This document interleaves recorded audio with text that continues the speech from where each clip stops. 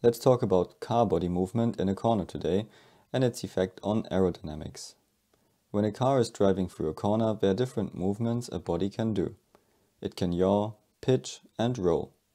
All of these movements have some influence on aerodynamics. So let's have a look at a 180-degree turn. There are different ways to drive through this corner, and we look at the so-called classic line first. At the classic line, we brake in a straight line.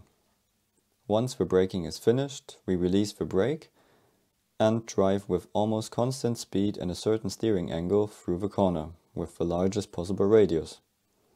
Why largest possible radius? If we look at the formula for side force, we can see that more mass and more velocity are increasing the side force, but a larger radius is reducing it. Less side force means we reach the tire limit later and can go faster. After we finish steering, we accelerate in a straight line. Now let's have a closer look at how the car body moves during these three stages. Let's say this car has a splitter, front diffuser, rear diffuser, and rear wing. During straight line braking, our car is pitching forward. The front gets closer to the street, the rear further away. The angle of attack for the rear wing increases and it produces more downforce. For aggressive wings, the flow can now start to separate because the car is pitching too much and the flow cannot follow the suction side of the wing. But we also have to be careful at the front of the car. The splitter is getting very close to the ground and there is a high risk of choking the underbody flow. What do I mean by that? It means that the small gap between street and splitter does not allow enough air underneath the car. The flow is further weakened while flowing downstream, and by the time it reaches the rear diffuser, it cannot follow the diffuser shape and separates. Also, if the rear wing flow separates and does not support the diffuser anymore, the diffuser flow can separate.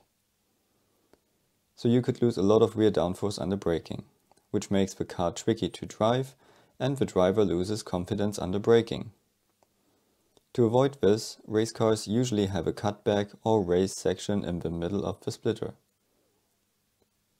In the next stage, we have a constant steering angle and speed. The car is rolling to one side. The rear wing is producing downforce, but because of its angled position, it now has a side force component. That means it's counteracting the body side force and we can de-stress the tires for higher cornering speed. The more extreme the angle of the rear wing is, the more side force it produces. Some cars use that effect for higher cornering speeds. In the acceleration zone, the car stopped rolling and pitches to the back. Also in this situation, there's a risk to choke the rear diffuser. The car can get very close to the ground and not enough high-energy air can reach the diffuser. Additionally, because we are at the very back of the car, some boundary layer developed at the underbody, and if this touches the ground, you basically shut the door for clean air to the back. So also in this situation, you can lose lots of rear downforce. Because the whole body is at an angle, the rear wing is backed off and the splitter might even produce lift. That was the classic line. But we could stress the car a bit more and go faster through the corner. That is the advanced line. Like at the classic line, we brake on the straight. But the difference here is that we start steering before we are finished with braking. So stage 2 is steering and braking until the middle of the corner. We carry a lot more speed into the corner.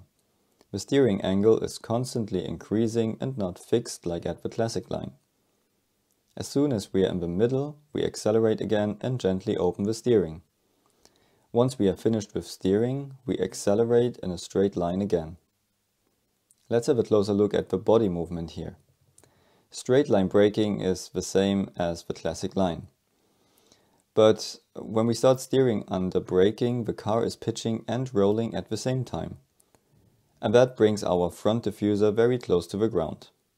Again, this can choke the front diffuser and the result is less downforce for the outboard front wheel. This in return means less grip and understeer. One example. The team set the car up with soft anti-roll bars for more mechanical grip at the front axle. That works in slow corners, but in medium and high-speed turns the car understeers because it's rolling too much and the front diffuser cannot work properly. In that case, it would make sense to install stiffer anti-roll bars to avoid understeer, although it goes against common sense. In the next stage, we accelerate and steer at the same time, which brings the outboard rear corner close to the ground. Problem here is that the inner tire squirt vortex is getting closer to the diffuser and it disturbs the diffuser flow. Hence, it generates less downforce. You can play with different strake options to reduce this effect. In F1, teams use the arrow-shaped rear suspension members to control the flow in these cornering situations. After we finish steering, we accelerate in a straight line again. In summary, we can say that from an aero point of view, it's best if there is as little body movement as possible. You want a stable, reliable aero platform so the car is performing well and is predictable. Often a setup for mechanical grip is the opposite to a setup for downforce, and it's up to the team to decide what's best for each track. Let me know if you like this explanation and what other topics you are interested in.